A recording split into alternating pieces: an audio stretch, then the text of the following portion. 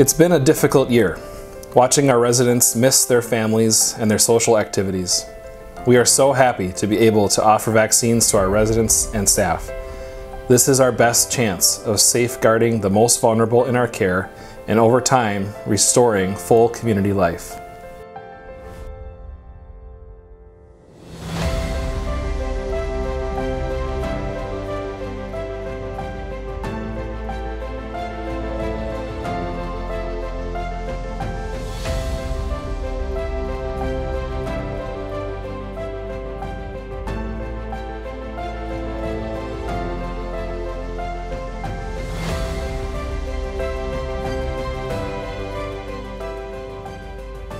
Our ministry is a living testimony to the reality that God's presence is most brilliant in dark places.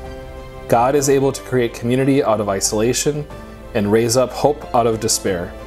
We are one step closer to what will hopefully be the end of this pandemic.